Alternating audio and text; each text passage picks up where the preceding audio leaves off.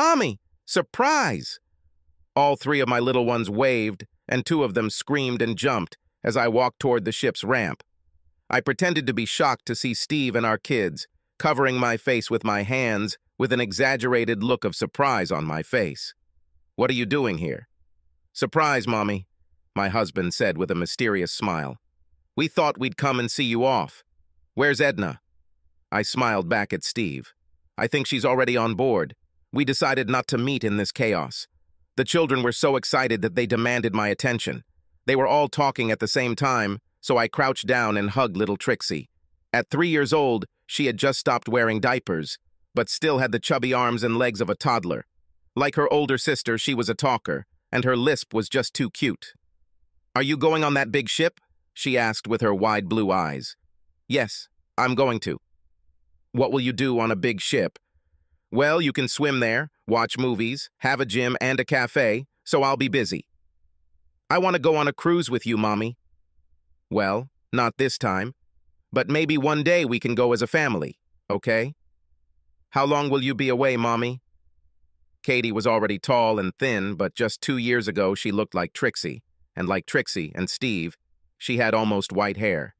We loved spending time outside, and the summer sun would bleach their hair while I could only pick out a few strands of my brown hair. My tan made up for it, however. "It's 5 days and 4 nights, so I'll be home Friday afternoon." Katie's bottom lip curved into her too cute grimace. I kissed her little nose. "No, no, little angel. Everything is fine. I'll be back before you notice I'm gone." "We'll miss you, Mommy." Charlie was my little man. Well, at 8 years old, he looked like an exact copy of me, but his personality was all Steve. Serious, diligent, responsible. I was worried that he didn't know how to have fun, but I had no doubt that he would always be reliable. "I will miss you too, but Dad will be with you. He will take good care of you." "I know," Charlie said, "but we want you home too." "Oh, I love you all so much," I said, hugging them all and squeezing them in my arms. Trixie and Katie twirled and giggled, while Charlie stood motionless. "And I'll be home before you know it." I stood up and grabbed my roller carry-on bag. My other suitcase was already loaded onto the ship. I turned to kiss Steve, but he was gone. I looked around but didn't see him. "Children, do you see Daddy?" They looked around in confusion, and since they were small, they couldn't see much. My eyes scanned the crowd of hurrying people, but he was nowhere to be seen. I looked at my watch and saw that I only had 5 minutes left to get on board. I called his number, but it immediately went to voicemail. He must have been talking to someone. "Steve, where are you? I need to get on the ship. Please hurry back." The children looked at me and they looked worried. I smiled brightly. "I'm sure he just went to the toilet or something. He'll be back soon." "What are you going to do with Dad while I'm on the cruise?" "We're going to go to the pool." Trixie loved the water, especially the local pool. "Dad said we could go to McDonald's for dinner one night." "Oh, he said that, didn't he? Make sure it's just one night, okay?" I was making fun of Katie. She twirled and giggled. "We're going to play mini golf tomorrow night. Are you going to beat Daddy again, Charlie?" "I think he allows me to win." He was so serious, and my heart sank a little at his realization. My little man was growing up. "You still have to make your shots." I repeated what Steve always told him when they played. "If you make your shots, it doesn't matter what Daddy does." This brought a small smile out of Charlie. I hugged him and stood up again. Where was Steve? I carefully examined the area and saw 2 uniformed men heading towards the ship's ramp. Crap. I ran towards them, keeping the children in sight. "Sorry, I have my boarding pass, but my husband ran to the toilet and hasn't returned yet. I can't leave my children. Can you wait a couple more minutes?" The young man raised his eyebrows and looked at the older man. "We can give you another minute, but that's it." "Okay, thank you." I called Steve's number, and it went to voicemail again. "Steve, I'm going to miss boarding. Please hurry." I called him again, hoping that this time I would get through. Did not work out. I looked at the sailors and shrugged. "I'm sure he'll be back soon. He knows I need to get on the ship. Sorry, madam. We need to get this ship sailing. Damn it. I quickly sent a text message. Missed the ship. As I walked back to the kids, I called Steve again. Thank you very much, Steve. I missed the ship. I can't believe you left me like this. I hope you have a good explanation. I watched with sadness as the gangplank departed from the ship. So much for my vacation. My phone vibrated, and I saw a text. Oh no, what happened? I answered quickly. Later. My children needed me. I gathered them up and led them to a shady bench to wait for my husband. Mommy, aren't you going to the ship?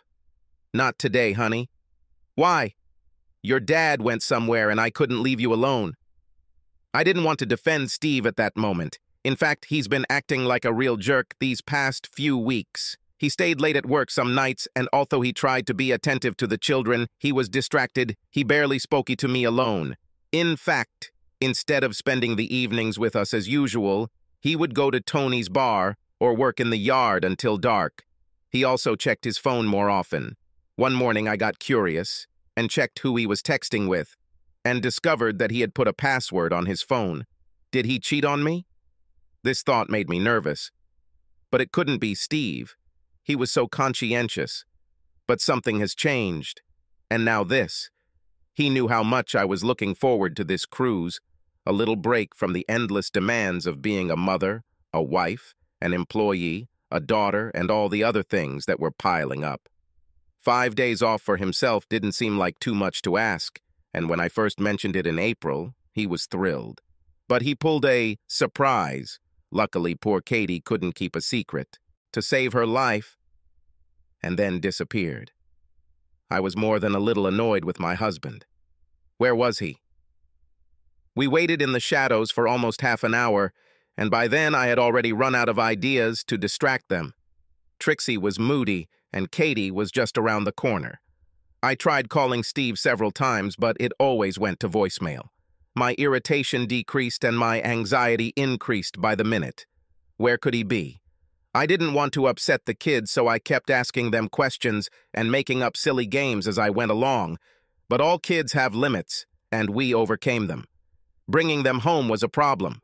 I was driven here by an Uber car, and I didn't know where Steve parked his car. I checked my bag and found that I didn't have the keys to his car. I ordered another Uber to take us home. We had to take a chance without a child seat for Trixie, but the trip was short-lived. The driver didn't mind much, but I insisted that he only use street roads. After 10 minutes of waiting and another 15 minutes of driving, we arrived at our small ranch. I called Steve along the way. Cute, please call me and tell me you're okay. I'm starting to worry. I'm taking the kids home, so get there as soon as you get this. Steve's car was nowhere to be seen, but he may have left it in the garage. If he was at home, he was not. The kids were cranky, but subdued when I brought them into the house and I put Trixie to bed. She only slept every other time, but I hoped that after the morning's adventures, she would be more tired than usual. Katie immediately turned on Disney, and Charlie went to his room and closed the door. I took my rolling bag into our bedroom and left it there while I went to the bathroom. I sent text messages while sitting on the toilet. Sorry, Steve and the kids arrived. He's gone somewhere. I couldn't leave the children. In response, I received a sad emoticon. I understand. I responded with my sad emoji, then went to the kitchen to get a snack and iced tea. I didn't notice them at first, but as I sat down at the table to wonder where my husband might have gone, my heart sank. Steve placed his phone in its distinctive silver case in the middle of the table. I knew Steve did it because he was perfectly aligned with the edges of the table. He had an eye for detail and symmetry, which was essential as a high-quality paint artist. What cooled me down was his wedding ring lying on the dark phone screen. Crap. I went into our bedroom and saw that most of his clothes were gone. His tablet was also missing from the bedside table, and a check of the living room revealed that his laptop and all our files were also gone. Looks like my marriage is over. Tears flowed, although I knew that it would not change anything. But I also knew that I had destroyed Steve. He was no coward, so if he couldn't face me, it was because it would have destroyed him, and despite my sins against him, I loved him deeply. Steve was an amazing person. He was a wonderful lover and a reliable partner who sacrificed his comfort for me throughout our 11 years together, 9 of them as husband and wife. He could be stubborn and could focus on one task at the expense of everything else, including me, but I still got my way 4 times out of 5. I could be impulsive and easily irritated, but he was calm and stable, and he balances me out. I really needed this, especially before having kids. He was an incredible craftsman. His painting business flourished after the first couple of difficult years because he combined creativity with responsibility, and now had a waiting list thanks to feedback from his grateful customers. And he shined as a father.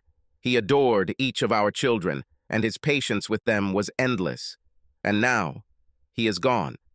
So why was I trying to escape on a cruise with Chad Mayberry? I was a dental assistant because I could do the job while the kids were at school or daycare and be home at 2 when they got out. The new dentist started working in our office about 10 months ago, when Trixie was in the midst of her terrible 2 years and Katie was adjusting to preschool. She was so affectionate. Charlie was more reserved but still demanded my attention. The demands were relentless. Steve's business was not all-encompassing, but he came home tired and often distracted. He would cheer up for the kids, but by the time we put them to bed, he was exhausted. I probably do too. We tried to make time for ourselves, but it was difficult. A once-a-month Saturday night date was too few. Sex on Fridays became an obligation, and spontaneity became a distant memory.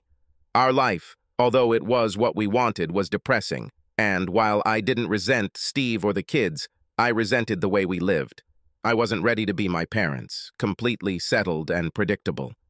Chad was also married, but they had no children. They seemed to live more independently than we did, and because they both worked in professional fields, Sylvia was in IT sales, they could afford frequent travel and exciting vacations, and they often went on vacation separately. The first time I spoke with Chad after his wisdom teeth were removed, he had just returned from hiking the Grand Canyon with his college friends. Sylvia went to Santa Fe for an art exhibition with her best friend. Chad was funny and enjoyed making fun of everyone, including me.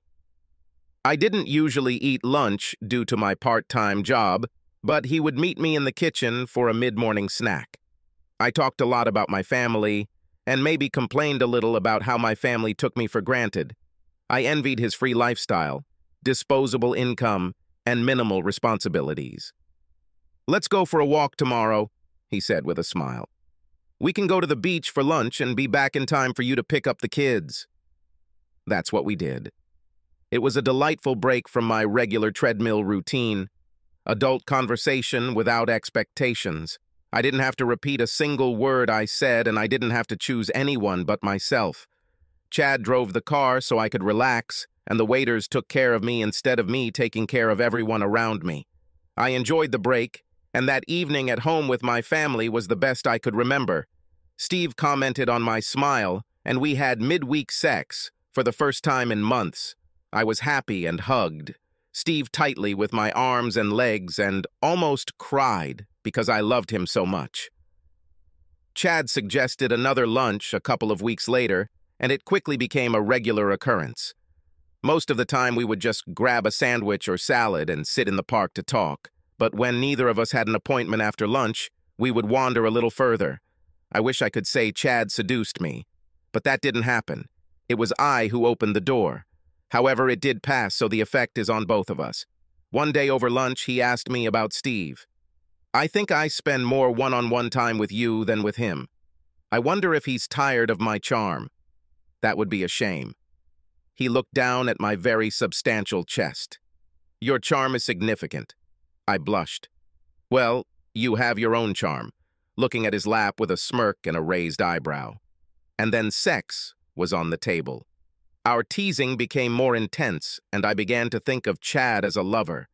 He was handsome in an exquisite way.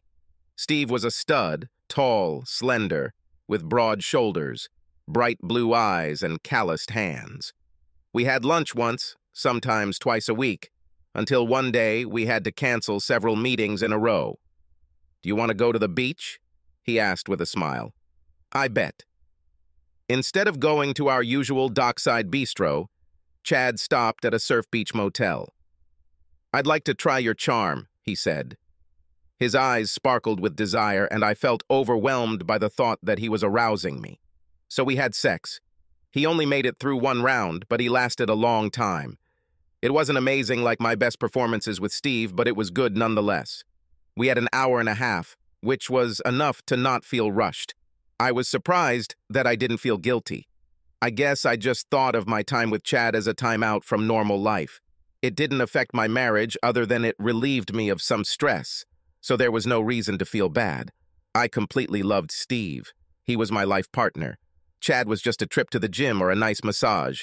We never planned our affairs, allowing the universe to determine our possibilities. The first couple of months thanks to the schedule, but then the practice got busier and patients became more reliable, and 6 weeks went by without any appointments. And then we talked about a short cruise. This should have been a nice break for both of us. After the kids went to bed, I broached the subject with Steve. Honey, Edna from work won a Caribbean cruise for 2. She had just broken up with her boyfriend and she asked me to join her. What do you think? When? In 6 weeks or so, in the first week of June. For how many days? Chad and I haven't discussed this yet, so I was just guessing. I think it's for 5 days. I can clarify. That sounds like a good idea.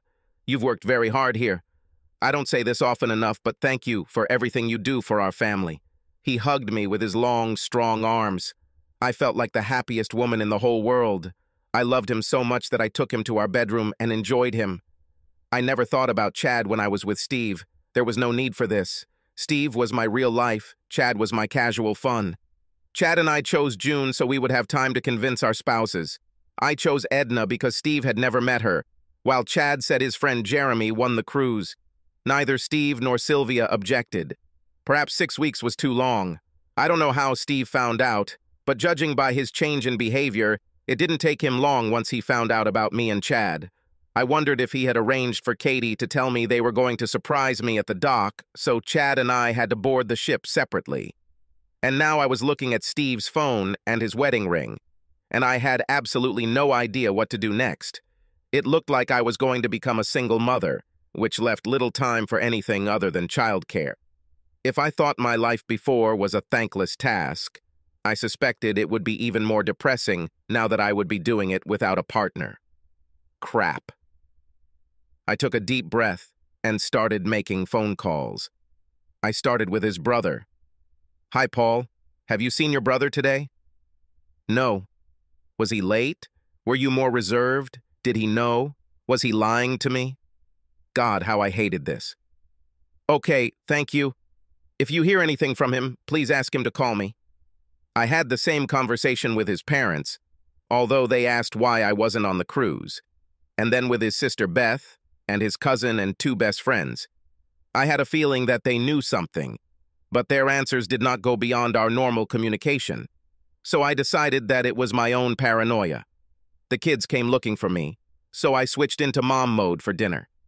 During another dinner of macaroni and cheese with baby carrots, my kids seemed to love orange food, Katie spoke up. Where is Dad? He said he'll be home this week. Well, our plans have changed, honey. I'll be here now. But where is Dad? He always comes home for dinner. Charlie, do you know where Dad is? Charlie looked at me seriously and then slowly shook his head. No. I believed him. Steve would never burden his children with something like that. I smiled and distracted them with questions about their summer camps, but I began to panic. I suppressed my anxiety, cleaned the kitchen, and then sent the girls to the bath. It was after 8 when Katie and Trixie went to bed, and I left Charlie reading in his room for another half hour before returning to turn off the lights. Looking at his phone, I knew I couldn't contact him that way, so I typed an email on my screen and sent it to his personal and work email addresses. My dear Steve, I hurt you deeply and I'm so sorry. I love you despite what you may think about my actions. I would like you to give me a chance to show you that what I write is true. Please come home. I really need you, but if you can't do this for me, then please come back for the sake of our children. They're already upset that you missed dinner today, and they'll only get more scared and worried the longer you're gone. Please go back to your family. I love you, and only you." I didn't sleep for a long time, hoping for an answer. I ignored the text from Chad asking how I was doing. Finally, a little after 10, I went to bed. I needed to be fresh for my babies in the morning. I hoped the new day would bring something from Steve, but he didn't bring it. But I got a call from my husband's sister, which burned me.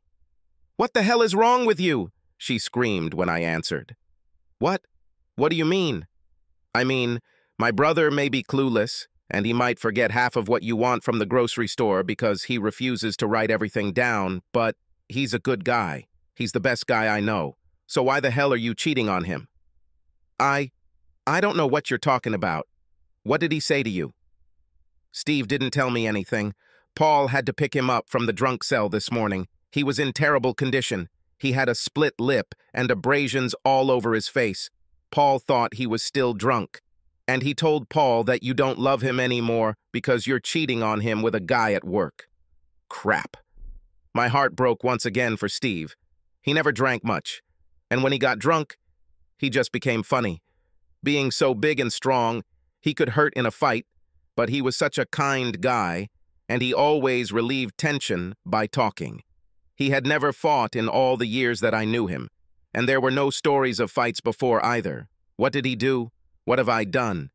I need to talk to Steve. Is he with Paul? I don't know where he is, but Jesus, how can you cheat on the best guy in the world? I didn't have an answer, so I said, "Trixie wanted me," and hung up. How could I cheat on Steve? The only thing that came to my mind was that I didn't cheat on Steve. At least, not in my mind. My relationship with Chad had absolutely nothing to do with my marriage. Nonsense, I know, because marriage, if it is right, should always be full and permanent. No breaks, no vacations. It can be exhausting, but this connection should never be broken. Otherwise, you will only be left with ashes and relatives hurling abuse at you. Now I saw it completely clearly, realizing that I had destroyed a good man whom I loved. I needed to contact him to see if there was anything I could do to improve this situation. I called Paul, but no answer, so I called his parents. I thought the conversation with his sister was bad, but I would have preferred it 1,000,000 times over another conversation with Steve's mom. "Hello? Hi, Margaret. Is Steve there?" All I heard was a sob and then silence. "Margaret, are you okay?" Silence. "Are you here? Margaret?" Finally, the trembling whisper answered. "I was so glad when he found you. I thought you were the best thing that could happen to my son. He was so happy, but you were the worst." Stunned, I waited for her to finish. But it looks like she's done, because the conversation is over. Crap. If Trixie hadn't come in and asked me to tie a bow on her doll's dress, I would have fallen apart right then and there. But I had children to take care of, so I put on a smile, and we made it through the rest of the day. My children were innocent, and I knew I had to do everything I could to preserve their innocence for as long as possible. This lasted another day. They became increasingly confused and upset that Steve wasn't home with us, so I had to tell the kids that their dad was staying with his brother. I tried to tell them that he loved them very much, but that we had a fight, and we needed to be apart for a while. They didn't want this at all, and Charlie seemed especially upset. "Is Daddy coming home?" "Of course, expensive. We need to discuss some things, but he loves you and your sisters so much that he won't be gone long." "He loves you?" "I hope so." I smiled in self-defense as his question pierced right through me. "Sometimes parents fight, and we need to talk about it so we can be happy again. But even when we're upset with each other, we always love you." He nodded seriously and left. My heart broke again, considering how protective Steve's friends, and especially his family, were of him. My secret was well solved. He was wounded, badly wounded, but I couldn't get even a hint of where he might be. When they did not evade my calls, his defenders grew petrified. Nobody said anything about him. I left messages with the few people who spoke to me, begging Steve to call me, or at least set up a meeting with the kids. I only cried when the children could not hear me. But then I cried bitter tears.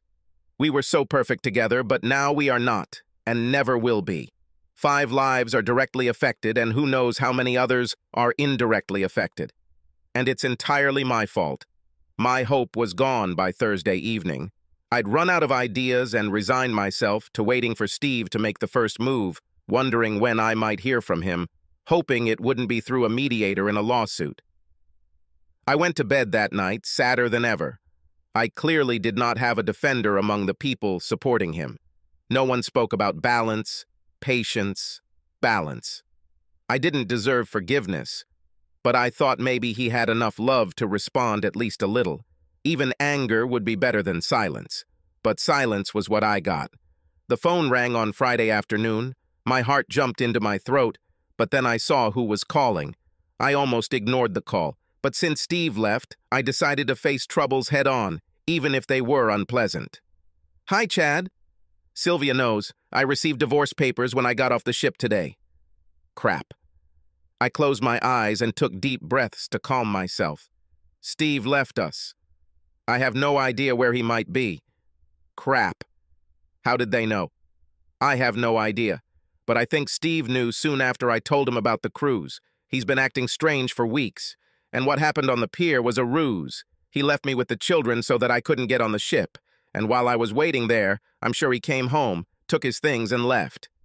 Crap. I was silent, breathing slowly and deeply. "How are you? Do you want me to come to you?" "That would be a terrible idea, Chad." "I don't blame you since I was equally to blame, but if I never saw you again, I would be happy. When we work together, I will act professionally, but the rest of the time, please don't talk to me." Is it true? Is this how you feel about me? I love my husband deeply. I don't know why I left with you, but it cost me my wonderful future with Steve and my children. I don't want to be reminded of my failure. I understand. Well, if you change your mind, call me. I don't give up on friends, and I certainly don't give up on lovers. Bye, Chad. Lovers. Apparently everyone except me saw us that way, but I never loved him. Not for a minute. I only loved Steve, but Steve will never believe it again. The weekend was terrible, Steve was unavailable, and the children became increasingly frustrated. Trixie had 2 unpleasant incidents on Friday night, and Katie suffered from nightmares and slept with me on Saturday. Charlie was stoic and strong as always in the face of all the sadness, and that was even worse for me. I could feel his pain and embarrassment, and it didn't take long for it to rub off on Steve. It must be destroyed. And I was the instrument of his destruction, not just a tool. I was also the hand that used it. He was the man I vowed to love and respect for the rest of my life, and I destroyed him, with excessive cruelty, and without hesitation. I read once that every person is the hero of their own story. I became the exception to the rule. I was extremely cruel to the person who should have been the most important to me. Instead, I showed myself that I was the most important. I wanted most of all to run away, to hide where my friends would never find me. It won't change what I did, but at least I won't have to face the daily judgment that I deserve. But I couldn't do it. My children needed me to be a fully functional parent, no matter what was going on with me. With Katie snuggled next to me in our double bed, I decided to be the best mother I could, putting aside my anguish, guilt, and lingering remorse as I cared for our children. I may not be Steve's wife anymore, but I will be the best damn mother to Charlie, Katie, and little Trixie. When I crawled out of bed on Sunday morning, I had a new resolution, a committed goal. I fed the kids waffles and bacon and orange juice, then settled them in the living room in front of the TV. After cleaning, I called Beth from the kitchen. She was the only one in Steve's family who answered all my calls, but I think she only did it to scold me again. "What the hell do you want now?" "Good morning, Beth. I want you to tell Steve to see the kids. They really need him. I know he doesn't want to see me and I hate it, but I accept it. But his children need him, and he needs to put his pain aside and reassure them that he loves them and that everything will be okay." "In order? You are crazy. What will be okay about this?" I wanted to cry, but I pulled myself together. "Steve won't be well for a long time. I'll never feel good. But damn it, Our kids need to be okay, and Steve needs to do everything he can to make that happen. I wish I wasn't such a mindless witch, and I will carry the shame of my actions to my grave, but I will put it all aside to take care of Charlie, Katie, and Trixie. And he needs to do the same. I don't expect him to take me back, but they need him, and they need him now. Crap. I don't think he's been sober for half an hour since he left your house on Monday. You have no idea what you did to him. My heart sank. I knew what I did to him. I know. I understand. I destroyed our marriage and destroyed my husband. If I could kill myself right now to fix this, I would. But it won't change anything. Won't fix anything for the two of us. But we can fix this for our children. And you and Paul and Margaret and Richard must help him understand this. I'd like to do this. I would like to remain his partner to help, but he will have to do it on his own. Same as me. Our children are more important than us, and you must help him understand this. She was silent for a moment, and then said much more softly, I'll talk to Paul and our parents and see what they think. Thank you, Beth. I know this may seem far-fetched, but I love Steve. I wish I hadn't done what I did. I can't even understand why I did this, but I did. And now I have to live with this forever, knowing that I hurt the person I love. I'm not the woman I thought I was. You are not the woman we thought you were. It hurt, but I didn't cry. I was emotionally numb. I focused my energies on the well-being of my children, which helped keep self-pity and self-hatred at bay. I went into the living room, gathered my children around me, and started Encanto again. We went to the park after grabbing a snack after the movie, and when we got back, I quickly made lunch of peanut butter and jelly sandwiches, sliced apples, and milk. I put Trixie to bed, settled Katie down with crayons and coloring books, and Charlie immersed himself in a book about airplanes. After calming down for a moment, I checked my phone. There were no calls or text messages, but I knew what I needed to do. Hi, Mom. Is Daddy there with you? Hi, dear. Yes, he's here somewhere. Do you want to talk to him? I need to talk to you both. Fine. I think he's in the backyard. I will find it. As children? When will you and Steve bring them to us? It almost broke me. My new resolve wavered but held firm. That's what I want to talk about. Oh, are you okay? I need to talk to you and Dad. Well, he's right here. They discussed putting it on speakerphone for about 40 seconds, not losing patience as they kept messing up. They were both delighted when it finally worked out and congratulated each other on being so capable. My parents adored each other. I will never have this. What's wrong, honey? I took a deep breath. I wanted to let you know that Steve has moved out. He found out that I had an affair. I don't know what will happen next, but you need to know about it. The telephone line was filled with thick silence. Are you in love with another man? Mom asked. No. She couldn't help but let out a short sob. No. I love Steve. I love him so much. I don't know what I did with anyone else. Still silent. Any chance you can fix this? I don't think so. Steve left on Monday and hasn't responded to anything I've said since. I don't know where he is. His sister says he is devastated. He's been drinking all week. Oh, poor man. My parents always adored Steve. I closed my eyes and breathed evenly. I forced myself to continue. Yes, I know. I will always regret the way I hurt him, but I may need your help with the kids at this point until we get settled, whatever that looks like. Of course, dear. Call us anytime you need help, Dad said. They can stay with us when needed, and you too. Parents' love never fades, even when their child disappoints. I almost cried right then. Thank you. I love you both very much. We love you too, honey. I cried for a long time after I hung up. I didn't deserve my parents. I didn't deserve Steve. I didn't deserve my family. But they all needed me, and I had to be the best I could be for all of them. This commitment was my lifeline. I couldn't drown myself because the people I loved needed me. even if they didn't love me anymore. Beth called back. "Steve wants to see the kids. You can take them to our parents in an hour." "Certainly. Thank you, Beth. They miss him so much." "I hope they give him something else to think about. He really needs support, something to focus on. He's completely broken. I know he doesn't want anything to do with me, but if you think there's anything I can do, please let me know. I really love it. I know I've lost my right to impose, but I'm here for whatever he needs from me." Fine. The kids were extremely happy to see Steve, and they were excited about going to see their grandparents.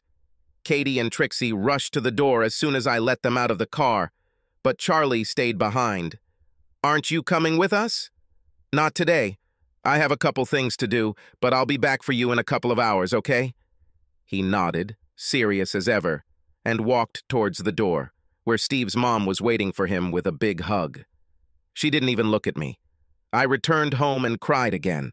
The house seemed both suffocating and empty. Everything seemed smaller, more compact, and nothing mattered.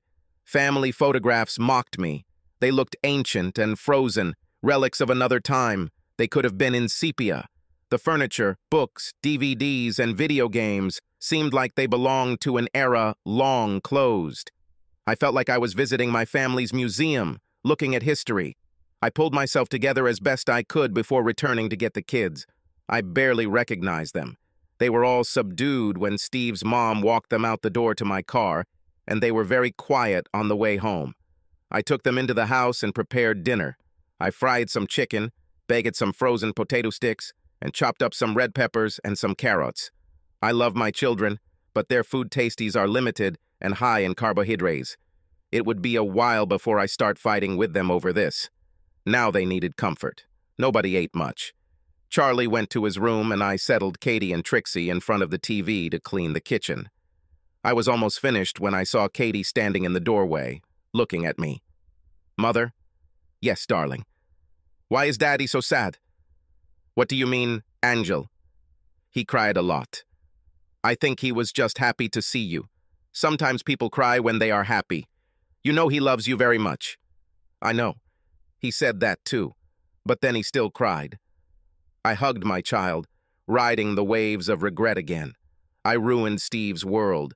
My love for him was the foundation of the tower he built for his life, and when that stone came out, everything else came crashing down around him.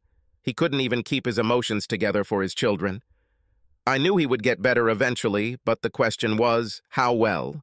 I loved Steve. I knew this with every cell of my body, and I hurt him as much as I could. Perhaps I could heal him. After all, I knew him better than he probably knew himself.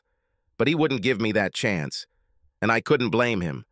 But I also couldn't let him suffer like that. He didn't deserve this, and my children don't deserve a broken father. My father always told me that if you break something, you have to fix it. So that's what I needed to do. I couldn't make Steve the man he was before my betrayal, but I could make him a much better person than he was now, with or without his cooperation. I had two things to work with. The first is our children. The second was how well I knew him. "Children, do you know how sad your dad is?" They all nodded. "Well, I have a few ideas on how to cheer him up. Do you want to hear them? I almost cried from their enthusiasm. They were amazing kids, and they loved their dad so much. What does your father like to do most?" "Tickle me," Trixie shouted, which made us all laugh. "He loves watching videos of us," said Katie. "He loves ice cream," Trixie added. I smiled. I may have to be more assertive. "He likes to fish," Charlie said quietly. "Yes, he loves you all very much, and he loves fishing. What else?" "He likes to do things in the garden," Charlie said again. "Yes, he loves to do it all. Do you think he would enjoy doing some of his favorite things with the people he loves the most?" They all nodded again, eyes wide. "I think he would really like it if you offered to do some of his favorite things with him. Can you do that next time you see him?" "When will he come home, Mom?" "I don't know, honey, but you may see him at his grandparents' again very soon. Now who wants to take a bath first?" After I put the girls to bed and Charlie was in his room reading, I called Beth. "What the hell do you want now?" she said in a tired voice. You haven't done enough yet? I know what I did, Beth. And Steve did nothing to deserve what I did to him. But now he needs to make our children his priority. They need him, and he needs them too. We can help him start to heal, and that starts with him spending time with the kids. For what? Why what? Why are you doing it? You destroyed my brother, and now you want to help him? I never intended to hurt him. Despite all the evidence to the contrary, I love Steve, deep. I've always loved Steve, and I know that we can't be together now and maybe never will be again, and it breaks my heart. But I know how he can be healed, and I will do everything I can to help with that, even if he never speaks to me again. I was surprised Beth didn't answer, so I continued talking. I want him to see the children every day. It could be at our parents' house or it could be here. It would be better here. I can leave while he's here. In fact, maybe we can share this house 1 week each. This way the children will remain in a familiar environment. The children will help him recover, and their love will help him recover. He's going to divorce you. It was like a white-hot knife in my chest. I hesitated, but took the blow upon myself. I deserve it. I thought so, and I will mourn this for a very long time, but that doesn't change what we need to do to help him. Please, Beth, help me. Help him. Fine, I'll ask him to see the children. I'll talk to Paul and our parents about your idea of sharing your house. It makes sense to me, but only if you're not there when he's there. I will do anything short of abandoning my children. I don't want to hurt him anymore. She hung up without saying a word, which I took as progress, considering how likely it was that the word would be a slur. Work the next day was a little surreal. I swapped procedures with Edna so I wouldn't have to work closely with Chad. We were hyper-aware of each other, but no one else knew that our lives had fallen apart last week, so everyone treated us the same as always. Edna asked me how the cruise was and laughed at Steve's confusion about her accompanying me. He called her to arrange some gifts for me while I was on the ship and asked her to keep it a secret after he apologized for the confusion about who I was going with. I smiled to hide my agony and told her that in the end, I couldn't leave the kids, but that it was still good to take a break for the week. She told me what a wonderful husband I had, that he surprised me so much. I spent 10 minutes in the bathroom, quietly sobbing. I picked up the kids on the way home and got them settled. I knew I was relying too much on TV to cope with the girls, so I decided to try this as soon as the waves of that seething cauldron that was my life subside. I just couldn't do our usual games and activities right now. Our dinners were never complicated, but I tried to add things like pureed spinach to spaghetti sauce to make them eat a little better. Today, I just put a couple of frozen pizzas in the oven and chopped up an apple. This will have to be limited. When the phone rang and I saw it was Beth, I took a deep breath before answering. Steve said he wanted to see the kids. He liked the idea of alternating time in the house. In case he ever talks to you, I presented it as my idea.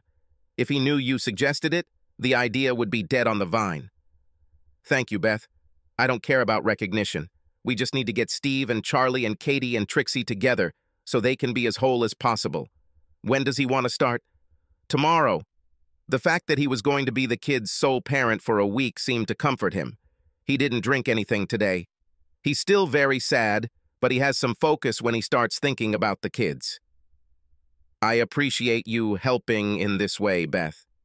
Don't mention it. I'm serious. And me too. If you ever mention this to Steve, he'll disown me. A bitter laugh escaped me. It was either laugh or cry again. It was the mother of all mistakes, wasn't it? I couldn't destroy my family anymore even if I wanted to. Beth fell silent, but I could feel the tension in her wavering. Finally, the words came out of her. Why? For God's sake, why? I don't know. It was like a break. Chad was friendly and nice enough, but I didn't like him at all. I don't even find him particularly sexy. But he paid attention to me simply as me, and not as a wife or mother or anything else. He just loved spending time with me. Sex happened quite suddenly, but it wasn't passionate. It was just fun. Something we did for fun. I destroyed my marriage for what was nothing more than a few trips to the gym. And on a cruise. I don't know what I was thinking about this. I simply disconnected Chad from the rest of my brain. Now this disgusts me. It doesn't seem like it happened to anyone else, but it seems like a dream, like it wasn't reality. And now I have to live the rest of my life knowing how much I hurt the person I love for fleeting pleasures that meant nothing to me. This is so wrong. I know. She fell silent again. He spoke to a lawyer. You will receive your divorce papers this week. At work? Yes.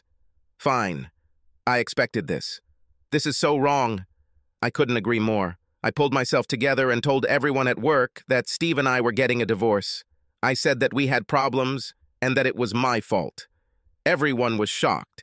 Well, except for Chad, but he put on a decent face, as if this were so. I decided to tell my news first, but I'm sure people will connect the dots when they find out about his marriage too. It was incredibly awkward at first, but the two dentists hugged me and said they would help me with increasing or decreasing my hours, depending on what I needed. It really helped everyone else to at least support me a little. The documents arrived on Thursday afternoon, and I took them with me to my parents, where I stayed while Steve was with the children. His lawsuit was punitive. Extremely punitive. He wanted 3/4 of our assets, a house, primary custody of our 3 children, child support from me, no child support from him, and for me to take back my maiden name. I understood his anger and was sad about it again, but it didn't work for me. Or for Steve. I knew him. Once he recovers, he will have too many regrets about this angry settlement. And if our children were to get through our divorce as healthy as possible, they needed to see us treat each other kindly. When I met with my lawyer, I insisted on a fair offer and indicated that I had no intention of bidding. I accepted that my marriage was over. I realized that I had no right to ask Steve for any communication. I would really like to talk to him, but we have told his lawyer that I will only do so in response to a request from Steve. He never asked for this. I made no claim on his business and offered to divide our other assets equally, share the house on a rotating basis until Trixie finishes school, then we would split the cost of it, shared custody of the children, no child support on either side, and no spousal support. I wasn't going to give up his last name until Trixie's graduation, but if he still wants it, I'll do it. My lawyer was confident that I could do better and tried to convince me to ask for more. But I stood my ground. There were a couple of half-interested attempts on the part of Steve's lawyer to get more for Steve, but he also knew I could get more, so we soon came to the terms I proposed. Living in our house, but without each other, was strange for me. But the children, especially the girls, quickly got used to it, and that was the most important thing. Charlie seemed more thoughtful than usual, so working through Beth, Steve and I agreed to take him to a therapist. He responded well, and while he'll never be the guy with the lampshade on his head, he's back to being less serious than he was before the divorce. Beth organized weekly shifts by arriving half an hour before her shift, so either Steve or I would leave when the other one arrived. Even though he didn't talk to me, Steve always stood tall in front of the kids. Well, almost always. He took down every picture of me and placed them facing the wall in the office. I always hung them back for my week and then put them away before going to my parents. He never said anything bad about me to the kids and made sure they didn't hear anything negative from his family. I respected his boundaries. I owed him much more, but that was all he allowed me to do for him. I worked full-time at the clinic, and my parents would pick up the kids and stay until I got home during my week with them. It wasn't a full life, but I had my children, my parents, and my job, all the things I liked. I gave up dating, and I didn't know if Steve was seeing anyone or not. I suspect so. He was in his element in relationships and was a wonderful partner. The first time Steve spoke to me was after that terrible day on the dock at Katie's school play. I waited while he and his parents chose seats, then sat on the other side of the large, multi-purpose room, behind them, so I was out of his line of sight. I had Trixie with me. Charlie was with a friend that evening, and when she saw her father after the performance, she rushed to him. I followed a few steps behind her and stopped a few feet away from him when he picked her up, causing her to yelp and laugh. I smiled, seeing their love. His gaze quickly found me. He always did this when we were a couple, and nodded to me. I smiled at him. I still loved him, even though I knew I couldn't be with him. We thought we'd take Katie out for ice cream to celebrate her performance. Can I visit her for a moment? I thought the same thing, but now I will always rely on him. Certainly. Why don't you take Trixie with you too? He smiled a half smile that did not reach his eyes. Thank you. We won't stay long. I'll go tell Katie and she'll meet you in front of the stage. I need to buy her suit. She was a manta ray, and I thought she killed the role. Fine. He turned with Trixie in his arms and walked towards the edge of the stage with his parents, and that was all. I didn't feel any love, but I didn't feel any tension either. It seemed that he had already forgotten about my betrayal. On the one hand, I was glad. On the other hand, I was sad. Soon he will move on to someone else. I walked into class to find Katie chatting animatedly with a couple of friends dressed as a lobster and a shark. You were great, honey. Mother, I was so nervous. I can argue, but you did great. Here, give me your suit. Dad's on stage with Grammy and Poppy, and they're going to invite you and Trixie out for ice cream. Hooray! Will you come too? Not tonight. I need to go home and clean the kitchen. After dinner, we had to hurry. I made sure Katie got to Steve and his parents. They made a big fuss about it, which made me smile. The guys looked like they were going to be okay. When I slipped away, my throat tightened. There will be joy ahead, both for Steve and for me, but probably not together, and not nearly as much as I sacrificed with my stupidity. I prayed that Steve would find love again. He was an innocent man caught in this massacre, and he truly deserved his happiness. But now he had to find it on his own. The same applied to me. Subscribe to our channel so that your second chaff doesn't cheat on you, and go ahead and listen to the next story, because this story is nothing compared to the next one. If you're under 18, don't even think about listening to the next one.